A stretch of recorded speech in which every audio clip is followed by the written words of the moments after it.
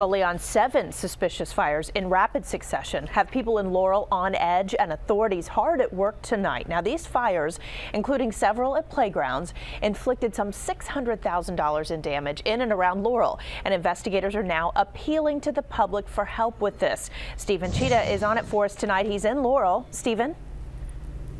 Allison, this arsonist or these arsonists are bold and brazen. On the afternoon of the 22nd of March, someone started a fire here at this playground. Fewer than 24 hours later, about noon the next day, someone apparently set a fire here at this restaurant in the doorway.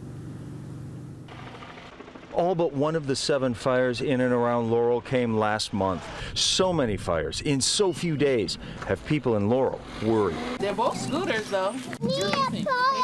Literally, down the street from our house, so, it does concern us. The fires started at playgrounds, in and around office buildings, stores, even a restaurant during the lunch hour rush.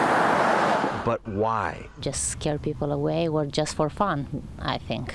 They're doing for fun. Otherwise, I don't understand this. Remember that this is an active criminal investigation. Prince George's authorities teamed up with Laurel police in hopes of finding who's responsible before they strike again.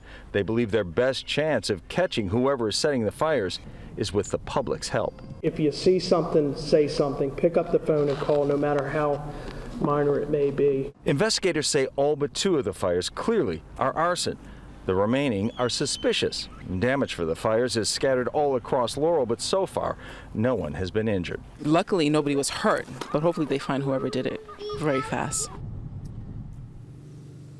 Authorities won't reveal many details, but they do acknowledge there are enough similarities between all of these fires to suggest that the same individual or individuals are connected. Reporting live, Stephen Cheetah, ABC 7 News.